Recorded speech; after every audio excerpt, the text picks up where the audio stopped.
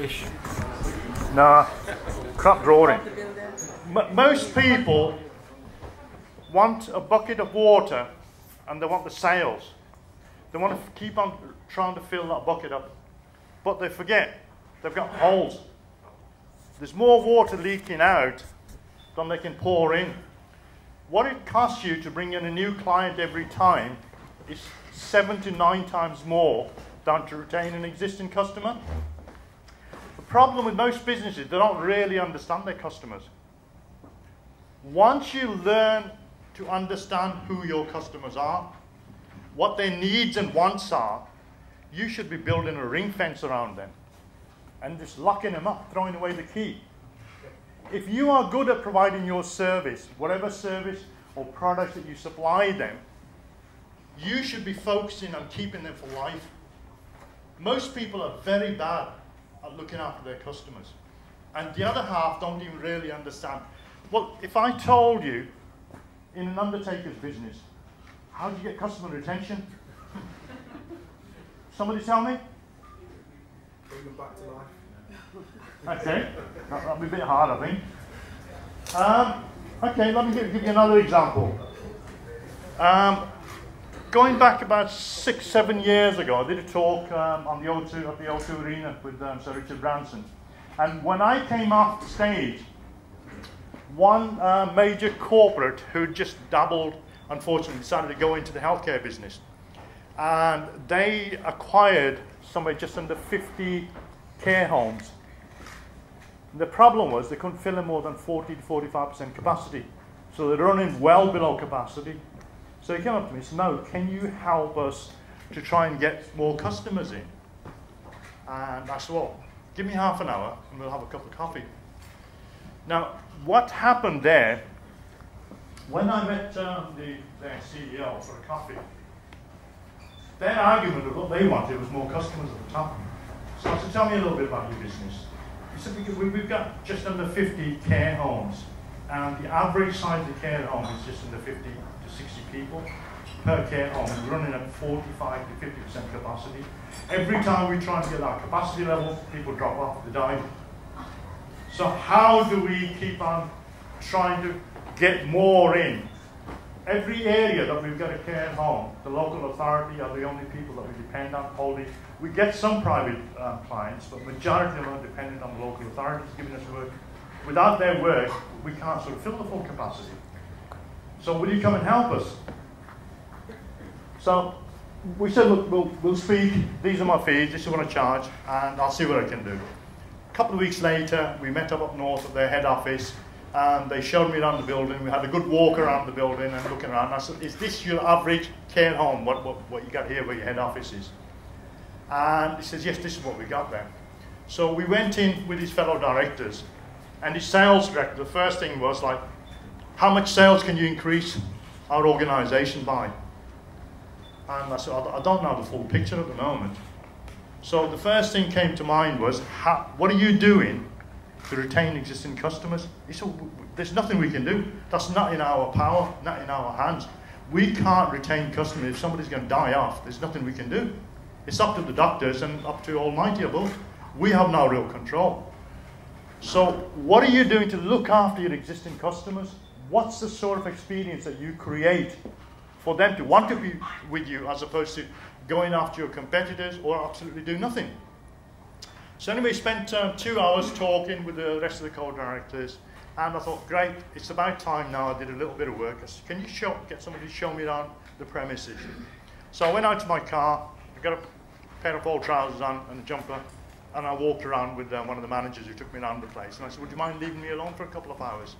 And all I did for 2 hours was just walk around the care home, sitting around the reception area, listening to the talk, going around where the staff go and have their tea breaks and listen to the conversations. I went around a few places. Long and short version is, I'd more or less summed it up in a day. I was being paid for 3 to 4 days, have a good snoop around and see what I could come up with. But I managed to summarise. So the following morning I came back, I did a little bit more investigation, and I said, "Can we get your board of directors for the afternoon? I've got an idea what needs fixing and what we need to do to fix it."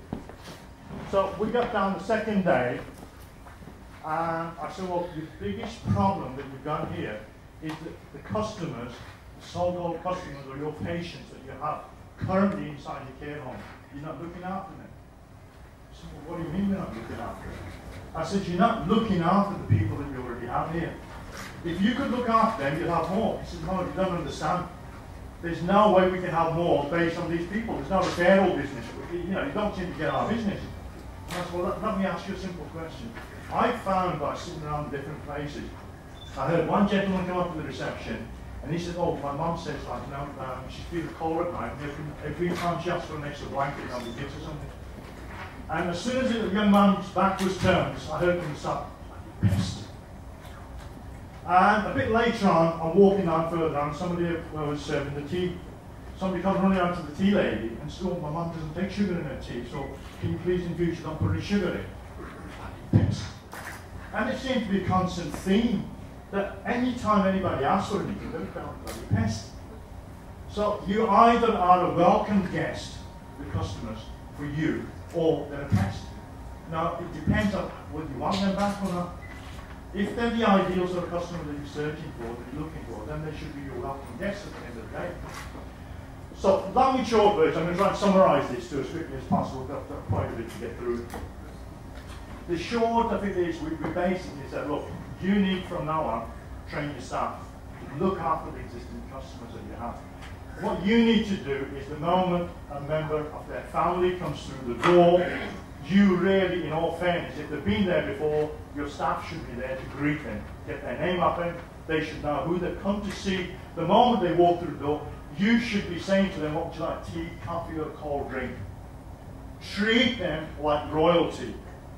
And the second thing that we went around and did an investigation by talking to the last 4 people that booked into that care home. And we asked the people how satisfied they were. What do you mean, how satisfied are we? Only been here about a week. But how have the staff looked after you so far in the time that you've been here? Well, we haven't got any complaints or anything. Can I just ask you a simple question? You're in here in the care home now. How long have you envisaged you're going to be here? Well, probably till the end of my life, I would imagine. For the sake of nobody's looking after me at home. Okay, can I ask you another question? Have you got any relatives that are close to you? Oh yeah, I've got a couple of brothers, a couple of cousins, and a sister. Okay, how many brothers? Would you mind letting me ask you, what age are they? Write all the ages down. Have you got any friends from your workplace that you're still saying? Oh yeah, what sort of ages are they? By the time I finish, we've got a list of between 25 to 30 people on a list. And out of those, a third of those were potential people that would be your potential clients for the future. Not for today, not for next week, maybe next year or the year after, maybe the other one every now and then. But they weren't seeing the opportunity. They were more interested in filling the bucket now and doing absolutely nothing to look after the ones that they've already got. How often is it that we forget to look after the customers that we already got and not looking after them properly? So we put a program into place against their better judgment. They were all against the idea. The CEO agreed, but the rest of the board of directors weren't too happy with it because they just wanted a simple solution. They wanted some magician to go up there with a magic wand and start putting more customers in. They weren't worried about what happens here. Anyway, they decided to implement this process in about 3 of their care homes before rolling it out fully. So every 3 months I would make a phone call to see what sort of progress they were making. It was always like, it's we're trying, but we can't see any results. About 14, 16 months, I guess a call from Peter. Mo, we're fully converted, we're on board. I said, what do you mean? I'm a convert. I said, you are? I'm fully converted now, and I'm a full convert. I said, which bus did you go to? He said, no, seriously. He said, I've converted, I'm really converted, I'm behind you. I said, sorry, you lost me, Peter. What are you trying to say? He said, look, your idea really works. And the 3 branches that we've been testing this out on at the moment, I have seen something, and I've been in this industry for 30 years. He said, I've seen something that I've never seen in my whole entire life. He said, this month, we've had 3 people who have been visiting members of their families, and then went back, told their friends, and their friends came and seen the service that we were providing. And they went and told their families. They got the local authorities say, we want our family members out of these care homes and we want them going to one of these care homes because the way you look after them. And he said, we had 3 referrals that were taken from other care homes out there to bring them into us. I've never seen that done. I've never seen that done. They started to change. It took them a further 18 months to 2 years to fully have the whole operation running in the way where they look after the customers rather than looking after their own interests, looking after the interests of the customers. And I'll tell you what, 4 years down the line, from the moment I walked in to the end, they were running at an average 80–90% capacity. Why? Because they decided to care about their customers as opposed to caring about their bottom line.